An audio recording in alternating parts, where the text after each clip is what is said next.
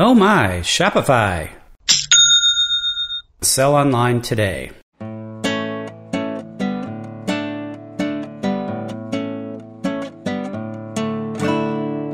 You're listening to The Partially Examined Life, a podcast by some guys who at one point set on doing philosophy for a living, but then thought better of it. Our question for episode 325 is something like, what does the word meaning mean? And we read some articles by Herbert Paul Grice, Meaning, from 1957, Utterers, Meaning, and Intentions, from 1969, and Logic and Conversation, from 1975. For more information, please see partiallyexaminedlife.com. This is Mark Linsenmeyer in Madison, Wisconsin, perhaps intentionally confusing you listeners with this sentence, but not communicating my intention that you should be confused with the expectation that your recognition of that intention will play a part in your consequently being confused.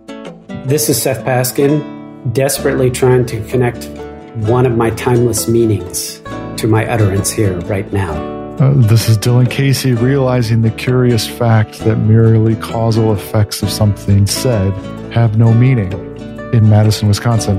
And our special guest. I'm Steve Gimbell. I am a professor of philosophy at Gettysburg College and delighted to be with you. Thank you so much. This and on 2 days' notice. so that is a record for us. Wes decided this would be his vacation, and I think the rest of us sort of decided that this is an episode that a guest would be nice on because it's a little technical, and I don't know if any of the rest of us care that much about. I mean, just to be, this is not the thing. I picked this because it was there was some Grice, probably the meaning paper on my philosophy of language class in undergrad, and it's been long enough that I feel like we should have a whole philosophy of language class under our belts by now. And so this was a missing thing, and I did enjoy parts of it. There are lots of fun examples. Steve, what is your history with this? You've even included part of this in your book. I absolutely adore Paul Grice. So yes, I will cop to being this kind of nerd. British ordinary language philosophy is just a blast because you can't read it and not in your head have a British accent. It's just the way this stuff works. And this guy was an eccentric. He comes out of Oxford in the 60s. He then moves to Berkeley, which is exactly the time to move to Berkeley, where he looks like your standard British philosopher. But he is just this wacko who just is adored by the entire Berkeley community. So I was lucky enough to do an oral history interview with Judith Baker, she just passed away, sadly. She was a longtime philosopher at York University in Canada who was one of his students. And so I got all the great stories about Grice. He's a blast to read, and he was even more fun in person. So frankly, I just love Grice. So when this opportunity popped up, I thought, hey, this is awesome.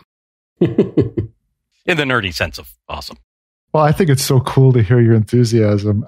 I've never heard of Paul Grice, but that's because of my idiosyncratic background here, not having much formal background at all in analytic philosophy. But the way you talk about him, it does resonate with the way he writes, which is, at least in my experience, idiosyncratic compared to other analytical philosophy. Even if it has this utterverse meaning, it's just so irritating with the symbolism. But there's a way in which it feels like he's almost being playful with some of the conventions of analytic philosophy. He's being very playful. In fact, part of what he's doing, so you got to understand where he was at the time. So he's at Oxford, and there are really, at this point, philosophy of language has just launched itself.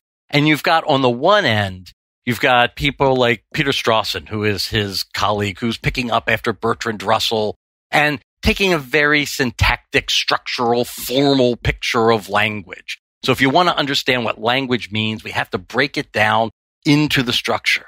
And the idea is that spoken language, as we normally use it, is really a horrible vehicle for philosophy, right? I mean, we have to use language in philosophy. I can't, teach my classes in interpretive dance and expect anything good to come back on the quizzes.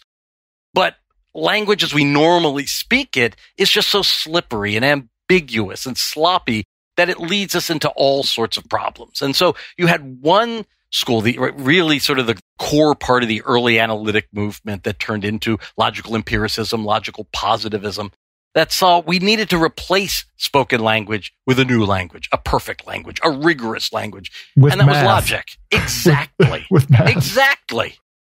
And then you had his other colleague, J.L. Austin, who was, the founder of ordinary language philosophy, sort of picking up after Wittgenstein, right? And you had Wittgenstein, who's this amazing figure who is incredibly evocative, but unbelievably vague. So whatever he's writing, dude, that's got to be deep, but we have no idea what it means. And there are as many interpretations as there are readers.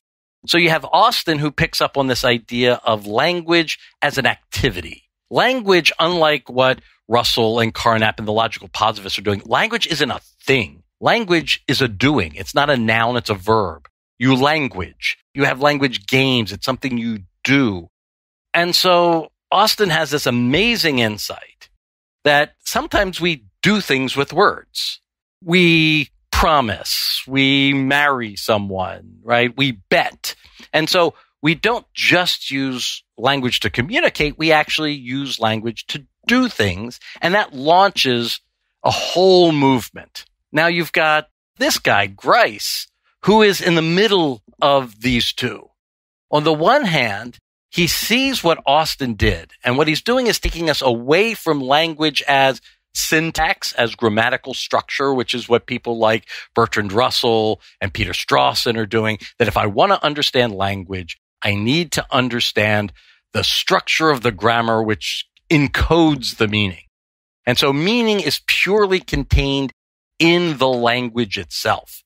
And then on the other hand, you've got Austin, who is taking up the pragmatic side. So we're not going to look at syntax, the structure, semantics, the meaning. We're going to look at it in use. And he sees Austin as sort of going too far. He's got the right step in saying, look, there's a pragmatic element to this stuff. But if we want to understand what it is, we've got to go back and really look at meaning. So Austin throws meaning overboard and just goes into this speech act approach that speech is doing. It's an action as opposed to it's an object to be decomposed logically. And what he wants to do is sort of split the difference. He wants to say, okay, look, if we want to talk meaning, we need to look at the language. So it's not just doing. We are going to think of language as communicative, what we're trying to do here. But it's got to be something that still includes these pragmatic elements. So the way to think about Grice, he's sort of the Friedrich Nietzsche of philosophy of language. He wants to reinsert the individual. He wants to give agency to the speaker. So the logical positivists are trying to break down the language to just the language itself, the internal logical structure. What he wants to do is put the speaker back in. And that's where he starts this paper, is trying to reclaim the place of the speaker, of the human in language. Seth, did you have any opening thoughts? So, unlike Dylan, I was quite familiar with Grice. I had a fair amount of exposure to analytic philosophy and the analytic tradition specifically around this. And I'm familiar with this style of writing. I think this style of doing, it was very familiar to me. And Grice is very well-known name, just like Austin, just like Strawson. And I feel like I might have actually even done some of this in graduate school. I'm not 100% sure, but I'm pretty sure I did. I definitely did it as an undergraduate, and I definitely was exposed to it at various times. Grice is the perfect definition of this type of philosopher, and this paper is like the perfect definition of like what this kind of paper is, which is to say, I'm going to write something that's like 7 to 10 pages long with just all of the arrogance and certainty that it's meaningful and important, with none of the historical context, background, citations. And if it's well received, it'll create a couple of careers in academia for the next 15 to 20 years, which is kind of what some of these things did. But I actually was familiar with Grice specifically. And so I have read these essays, at least I certainly read Meaning and I don't remember if I'd read Logic, but I definitely had read Meaning and Utters, Meaning and Intentions 30 years ago, whenever it was. We were in graduate school. I had trouble seeing the forest for the trees here, that we get very much into, especially this utterers, meaning, and intentions, which I understand is sort of the second of maybe 3 or 4 papers that he did after the initial meaning paper to try to bolster up the original theory. And it goes deep into the symbolism and stuff that, that is not there in the other 2 papers that we read, which are sort of introducing a new way of looking at things. This was really like, people have been throwing counterexamples at me for a bunch of years now. Let me try to systematically deal with those. And it was very difficult to see, like, well, what are we actually trying to get out of a theory of meaning? The fact that we're giving a theory of meaning at all is noteworthy, given that this positivist, this behaviorist sort of take that goes from Wittgenstein, Quine, right? Saying there's no such thing as definitions. There's no such thing as analyticity. So there can't really be a meaning in that theory at all. And that, these were the dominant voices that he was talking against. Why do you want a theory of meaning that looks like that? So this was actually one of the biggest philosophical concerns at the time. You have your logical positivists who are saying that most of what has historically been done as philosophy is literally meaningless. Think about the adults in the Peanuts cartoons, right? That's what philosophy was. It was just wah, wah, wah, wah, wah. And so the idea was that there were only a few philosophical questions that were actually meaningful.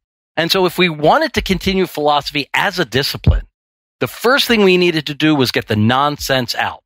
We needed to throw away all of those things that weren't even meaningful and save that which was, and then understand what it actually means and how to go about answering it.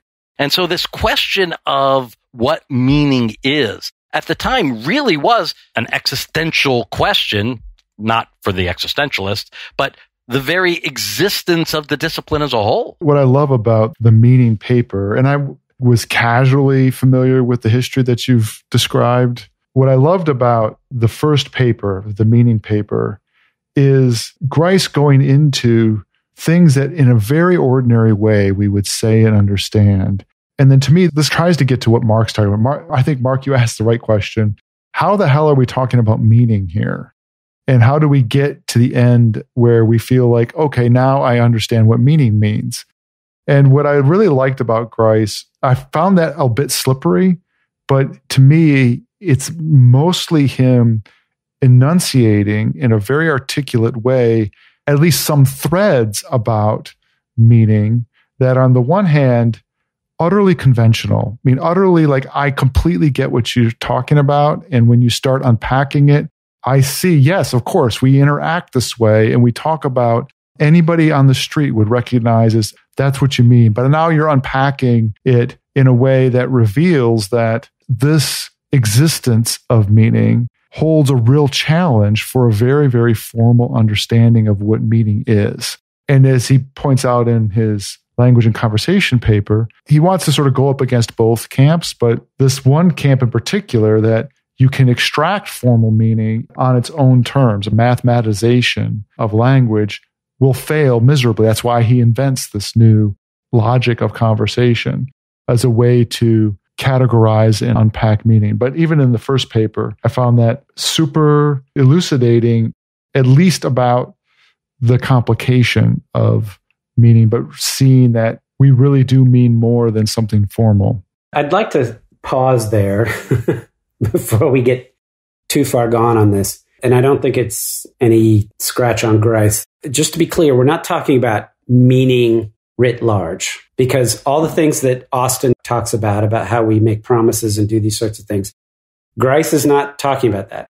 What he's talking about really is when we say so-and-so meant something by saying or gesturing in this way. In essence, how do we ascribe meaning to a performative act or a speech utterance or something like that? It's weird because I think he goes back and forth across the line of, I'm only talking about cases where people are trying to convey information to each other, to counterexamples that kind of get more into the promising, judging, deceiving kind of thing. And I think he probably would have been better off if he just stuck with talking about conversation where information was intended to be imparted. But anyway, I think there's an area there. We're not talking about how language works broadly construed. We're not talking about how we create meaning broadly construed, although he will throw in a poetic reference here or there. But he's not trying necessarily to examine every single instance of the way that people intend to convey information or to impact others. We'll get into maybe what some of those things are, but I just wanted to highlight that. And that's exactly right. He's not looking at meaning as in the meaning of life. He's not looking at meaning as the semantic content of a particular word. Anyone who's ever had a romantic relationship has had an evening ruined by this question. What do you mean by that? How do I look? Oh, you look nice. What do you mean I look nice? And now that question is the question that Grice is interested in. When somebody says something, what do they mean? Well, who knows what they mean? There's one person who knows exactly what they meant, and that's the person who spoke. But the problem is, in order to get that, you've got to be inside the person's head, and we can't get there. So meaning, speaker's meaning, is opaque. But the fascinating phenomenon that launches him is we get it right almost all the time. We only ask people, what do you mean by that? Occasionally, rarely. So somehow, speaker's meaning, what I mean when I say something to you, you get it. How is it that something that you don't have access to, you still somehow manage to figure out? That's a weird phenomenon, isn't it? And that's what he wants to figure out. How does that work? And when you're wrong, you have handles on how to figure out why you're wrong. And that question that you just asked, Steve, I think the one I would contrast it with is all the ways in which we would have a conversation of the cat is on the mat. And what do you mean by the cat is on the mat? Those kinds of analyses, to me, there's something sort of that explodes when you pose the question that you did, which is similar to the one Grice. Well, Grice uses one like those spots mean measles, right? Which is another great example of how you would understand meaning in this kind of triadic form, right? That it involves me understanding you and you understanding me about some third thing. That isn't true about the cat is on the mat. Yeah, although I will say I've always hated the way he starts this paper because he leads us completely in the wrong direction only to go, no, that's not what I'm talking about. Turn around. He starts with the natural senses and moves to the non-natural ones. Yes. I was finding the natural way more interesting. I wanted to hear more about that. Yeah, I'm not a fan of that terminology. Yeah, I guess the non-natural one that he starts out with is those 3 rings on the bell of the bus mean that the bus is full. Exactly. So the idea is we use the word meaning multiple ways, right? So he gives an example, those spots mean measles, right? The idea is, okay, look, you got spots on your face. Why is that? Oh, that means you have measles. That's one sense of meaning. We use that as inferential or as evidence or proof of something. And he makes it perfectly clear and then he goes, that's not what I'm talking about. What I'm talking about is meaning in terms of utterances. What somebody means when they say something. Right. And he throws out as a side comment, I'll also, as a case of natural meaning, like I meant to do this. I meant to go to the store today, which makes it seem like maybe there's some sort of continuum. Spots mean measles. Leaving the house, if you observe me leaving the house and getting in my car with my shopping list, that means that I'm going to the store. So I'm sort of like the measles. My activity is a symptom of this thing that's happening. But then I could intentionally do something. I could wave the shopping list at you as I get in the car. And therefore I have, with that gesture, I mean that I'm going to the store. It's no longer just natural meaning. I mean, he says it pretty explicitly right there in the beginning of the essay about what natural meaning is and then why, he's basically not going to talk about it. But natural meaning is if you say X meant that P or X means that P, that it entails P. So it's, I don't want to say causal, maybe that's not the right term. It's basically like you can use the word meant in a way that turns what X in this case into a signal or a sign, not a sign necessarily. I don't want to use the word sign because that's too loaded, but a signal for P.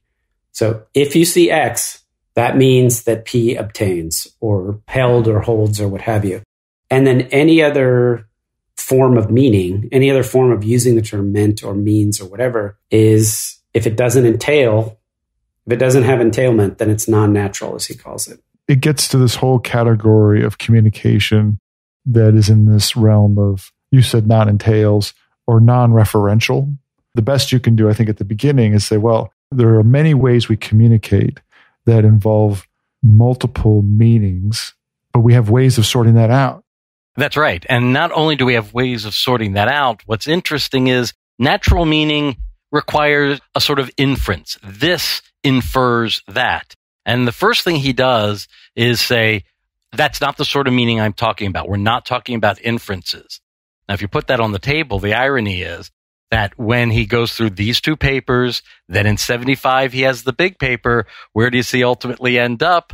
Inference. And so the thing he starts by denying, we're going to see at the very end, he has to end up embracing. Yeah, I was just going to say that, I mean, this distinction between natural and non-natural in the end is going to disappear because the specialness of the natural meaning cases isn't so special. I like the fact, Steve, that you've connected the latter paper to the early attempt. The sort of example that you're giving, how do I look? You look fine, is the kind of thing that he would discuss in the Logic and Conversation paper, in the 1975 paper. According to the 1957 paper, the response that one would give to what did you mean by you look fine? Well, I meant to produce in you the belief that you look fine, or at least that I believe that you look fine. I also intended that you to recognize that that's what I meant when I said you look fine.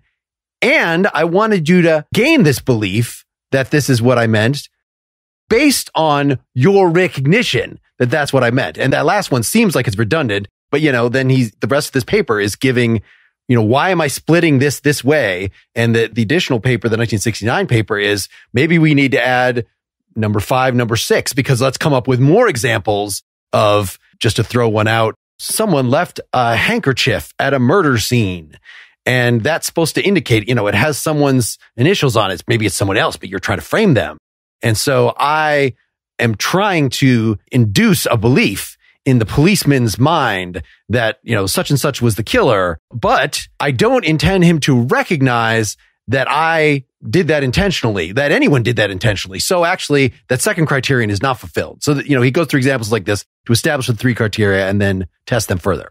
That's exactly the point at which I was like, if I were him, I would have just said cases of deception are not included, because as more and more counterexamples are introduced, and let's face it, that was the history of philosophy for about 50 years, was introducing counterexamples to theories like this, and everything getting progressively more complicated until you realize that maybe that wasn't the right approach, was to try to, because ultimately you're still trying to create a set of rules that can be formalized. He doesn't want to side with the camp that says natural language is hopelessly useless and obtuse and opaque, but also he doesn't want to side with the group of folks who say natural language is impoverished and we need to just get to a formal language. He wanted to say, no, natural language.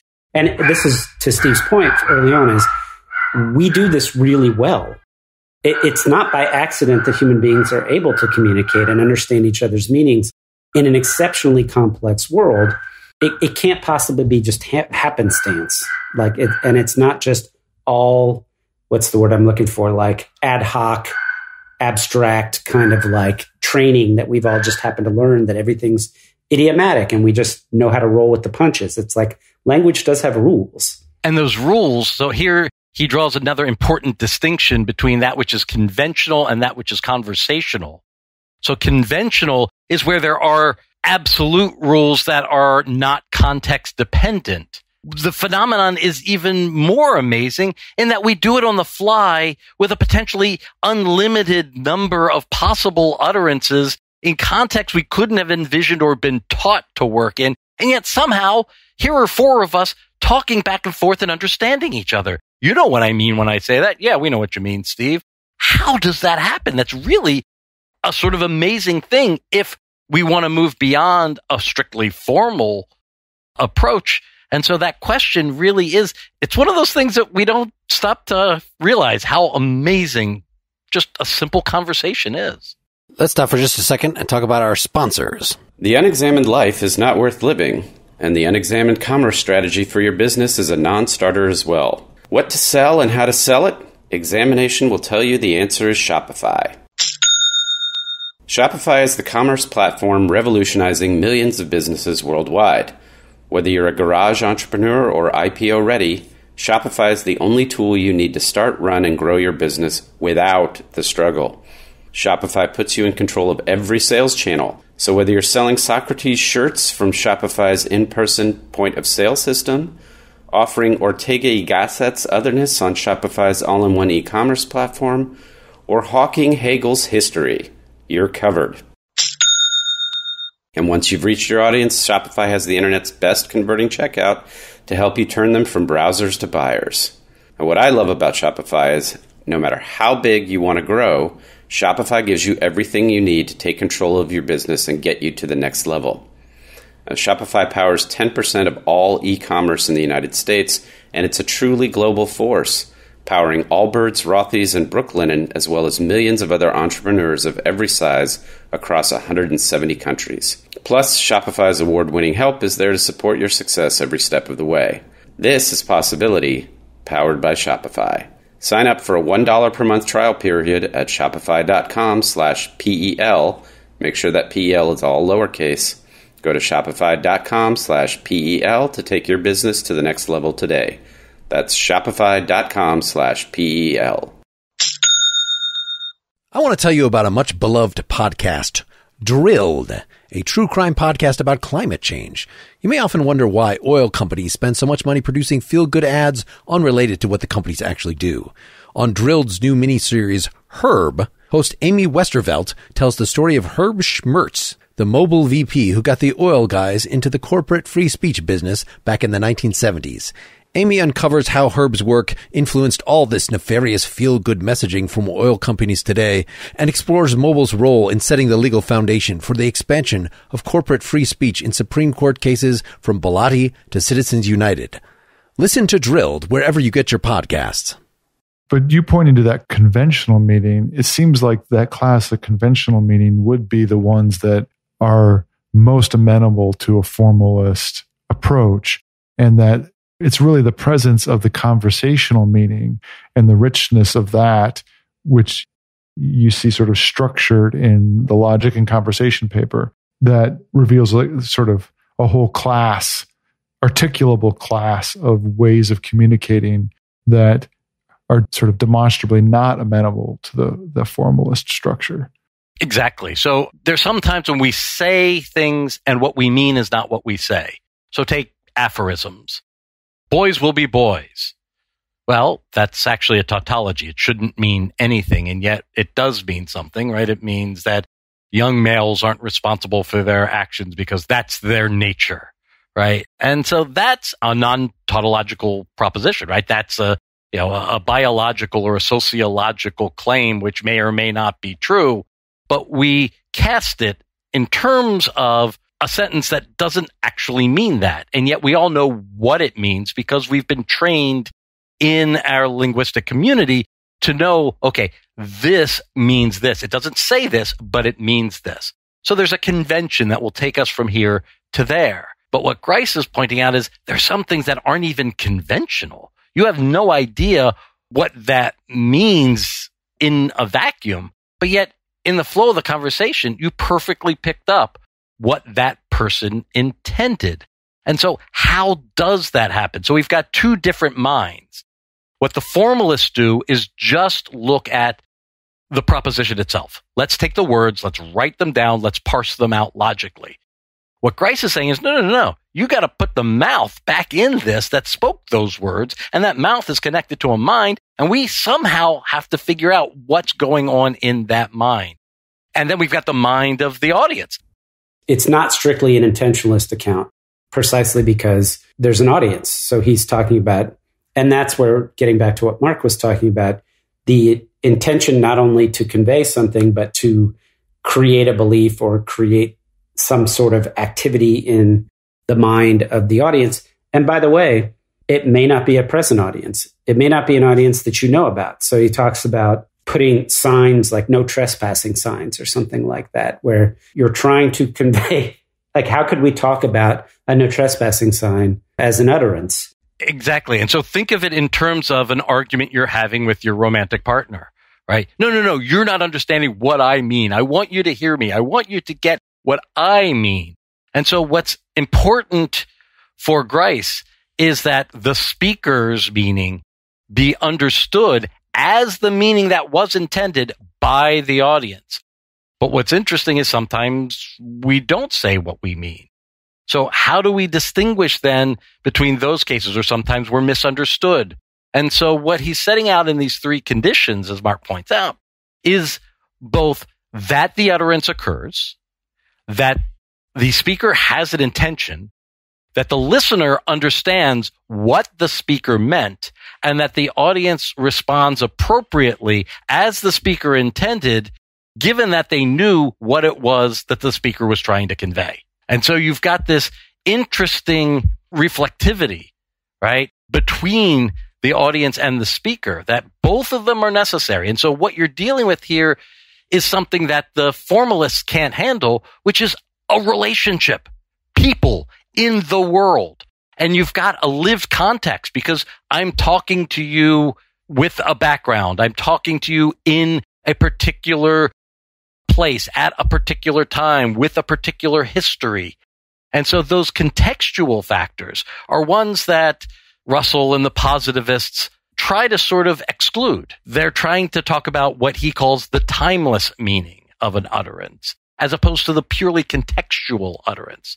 One of the important things, at least according to some of the secondary literature I was looking at, that he convincingly argued for, I guess, is that these timeless meanings of sentences are all derived from individual usages, intentions that were in somebody's head, as if these things built up, which seems obvious when you put it that way. But I guess the sort of behaviorist reason against that, it's sort of like Wittgenstein's private language argument and other things, is that what is the intention that you have before you put it into a sentence, before you can articulate it? You know, this is why we argue, we were just arguing animals that don't have language, they can't actually think because, well, what are you thinking in particular? How many times do we actually, before we do something, formulate an explicit plan in our head? Oh, I have this intention, this mental entity that's sitting there, and now it will come out. And no, we just talk, and what we say has certainly some relationship to the thing we're trying to do, but you can't say that the intention is prior to the utterance. Utterances and intentions are things that come together. Until you are a language creature, you don't even truly have intentions, according to this Quinean, Wittgensteinian way of going about things. And what someone like Grice is going to say is, well, that intention is not something that happens in a vacuum. It happens socially, right? And this is where Grice is Wittgensteinian. That is, language is an activity. Language is something that's done in community. We don't just have our own private language. Language is used to convey, but that notion of conveyance is much more intricate than we would think. So even if you have a pet, somehow you're able to communicate with it. It knows what you're meaning, even if it doesn't speak the language itself. And so the question is, where does that understanding come from? How do I know what you mean if I can't get inside your head? And if it isn't just conventional, if it isn't just, okay, these words mean this, because language is ambiguous. There can be multiple natural meanings for any given proposition. Timeless meanings. So the timeless meaning of, oh, that looks nice, could mean it looks minimally acceptable. It could mean, that's exactly what I wanted. It could mean, nice, that looks amazing. All of those are meanings of that looks nice. But the question is, when you just said it in this lived conversational context with me, when I asked you this particular question on this day at this time, what did you mean by it? And that question puts the agency back in language in a way that ought to seemingly make language almost impossible, and yet it's so mundane that we don't even think about it. I see how that is a response to the formalists.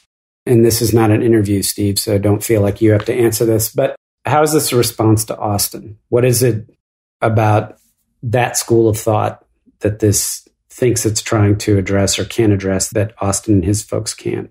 And to clarify, we read How to Do Things with Words. A lot of what Austin is doing, you see it sort of popping up in little places here, where what he's trying to say is Austin has really lost the thread in just glomming onto this one cool insight he had, and he's sort of throwing the baby out with the bathwater by not really putting meaning and communication at the heart of the linguistic project.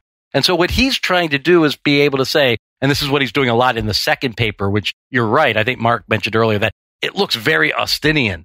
And it is because what he's trying to say is this approach can do what Austin did, but so I can account for all of that doing. I can account for shut the door. I can account for non-declarative sentences, but I still do it by keeping meaning, communication as the heart of the linguistic project. So I don't have to completely remove the sort of common sense picture of language that the formalists have and go all the way over what he thinks is too extreme. I can still keep meaning and communication at the heart of the linguistic project and see these Austin-like cases as sort of the exceptions that can be explained instead of as the rule that governs this big old pot over here. But let me just throw out a few more details of that for folks that did not listen to the Austin episode or haven't for 5 years.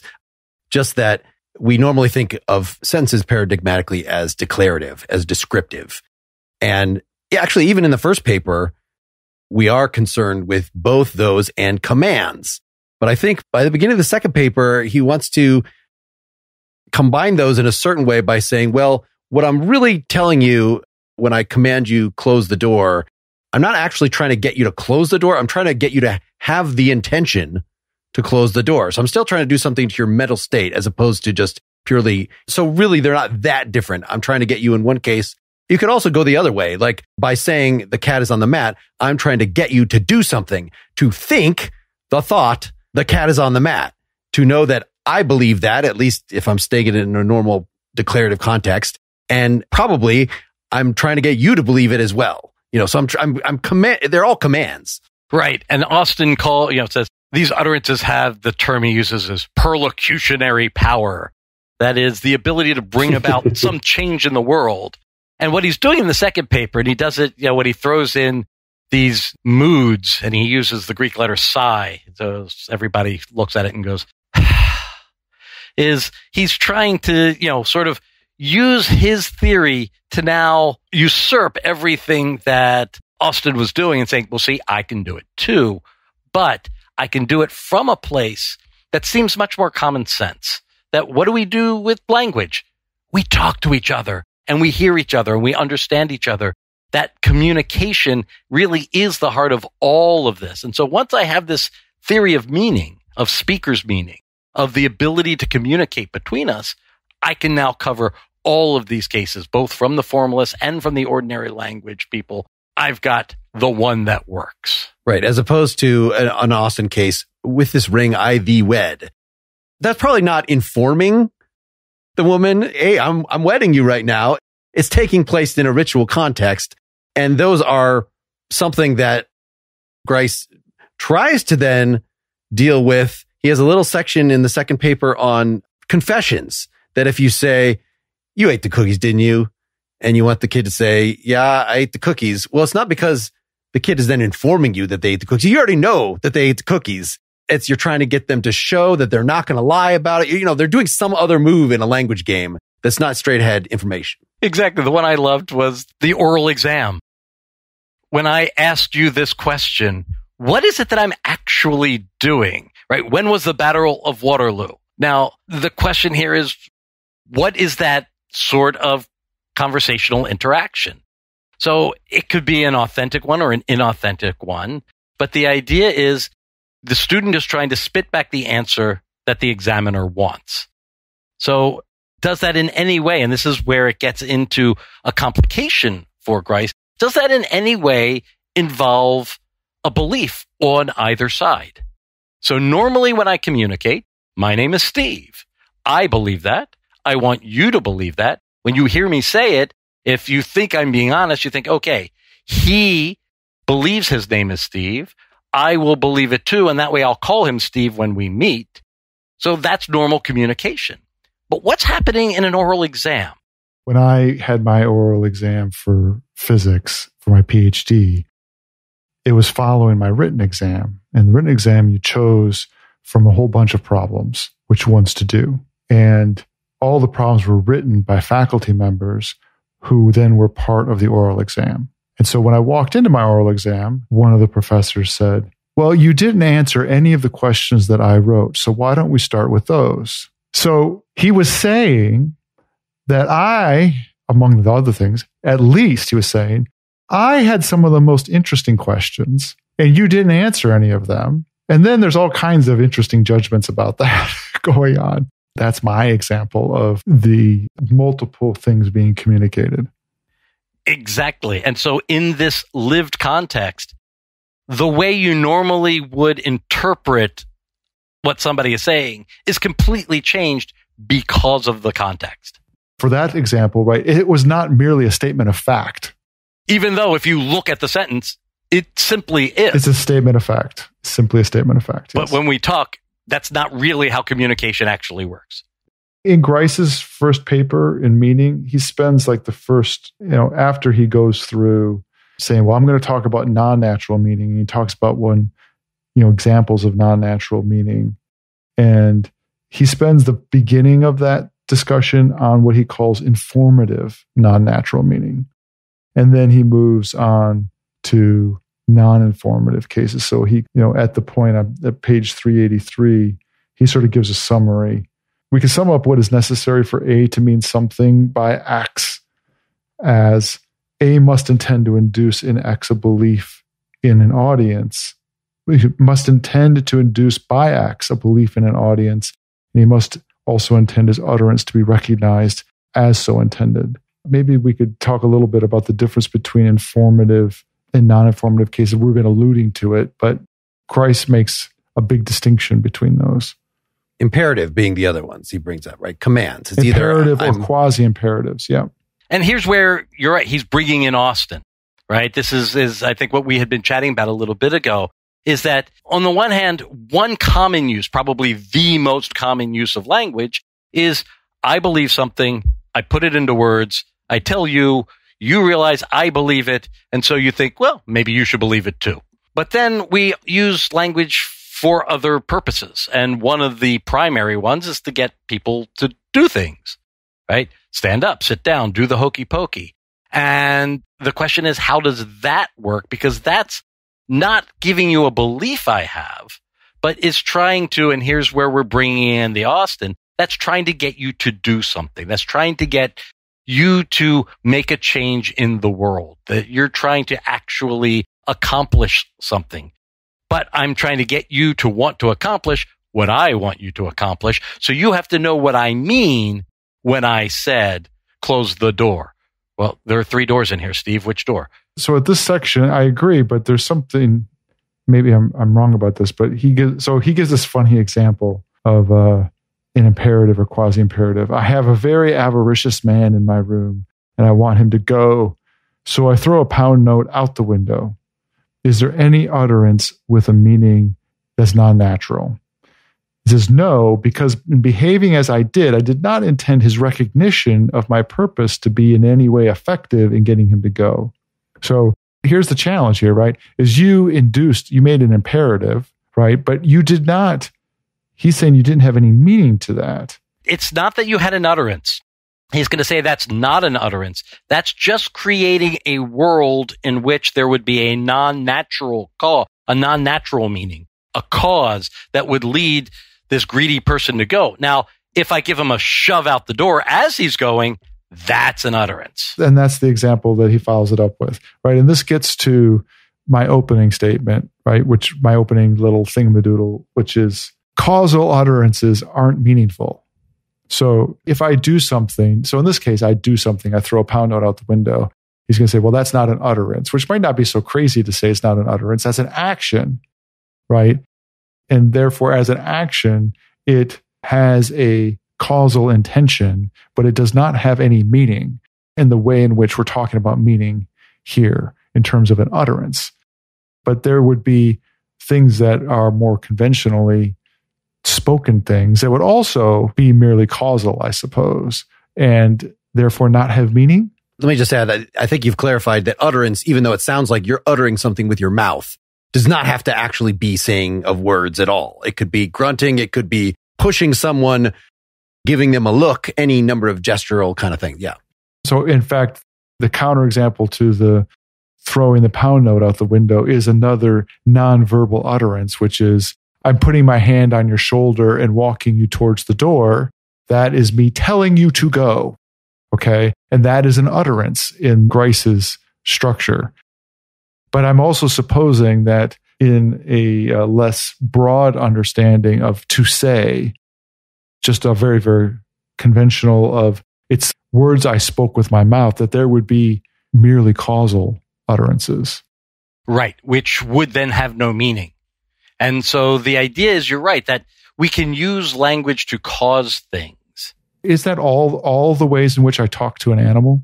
You know, whenever I say sit, those are all causal utterances. Non-meaningful. They don't mean anything. They are just causal utterances. They don't mean anything. And in fact, this would get towards our whole discussion with Tomasello that is not language.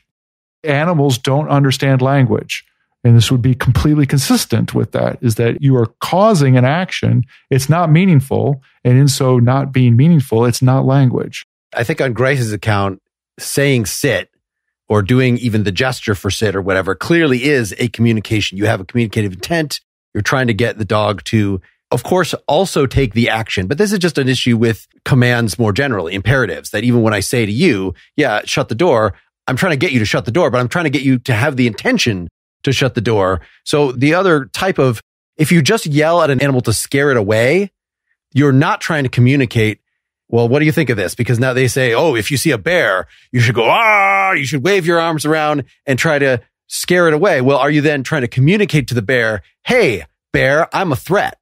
Are you trying to actually convey that? Or are you just trying to bring about causally the bear running away? I don't know how to answer in these kind of animal cases. Well, I think the same thing applies for sit, right? Because if it's communication, then you are trying to induce in the animal the understanding of sitting, which is different than them sitting. But maybe to your point, it's hard to understand because hard to get your hand around it. And I don't mean to derail us, but I'm most interested in this. I was articulating a little bit more about what it would mean to have a merely causal utterance. What about the, you're a good dog, yes you are? That does seem to generate an understanding in the dog that is something that might be propositional, right? I just think it makes them understand that you approve of them, because I could say, you're a really bad dog. And as long as I use the same kind of tone of voice, it's like speaking curse words in French to somebody that you love, is that it can sound like you're trying to woo them and actually you're calling them terrible things. And actually you mean to woo them, according to Grice. That's one of the examples he gives, that if you're the shop owner who, an Arabic shop owner, he says, and the tourists are around and you say, oh, you want your piece of crap, American, come in and give me all your money, you dumb son of a bitch. But you're saying it in Arabic. So what you actually mean to say to them is come in the store. And that's how they're going to interpret it. And you've successfully communicated using a non-conventional use of those words. Right. What you mean isn't what your utterance means. What you're saying. Right. In the conventional form of saying. Exactly. And those are, for Grice, he's got a theory that accounts for the easy case, the common case. And now, and this is where, as you pointed out earlier, analytic philosophy gets fun, is, okay, now let's look at these unusual cases. Let's look at these boundary cases. How do these requirements work when we're not in the comfy confines of normal language? Well, that sounds like a good spot to stop part 1 here. Come back next week for part 2, or become a Partially Examined Life citizen, partiallyexaminedlife.com/support, and get it right now. Thanks so much, Steve. We'll see you in a few minutes.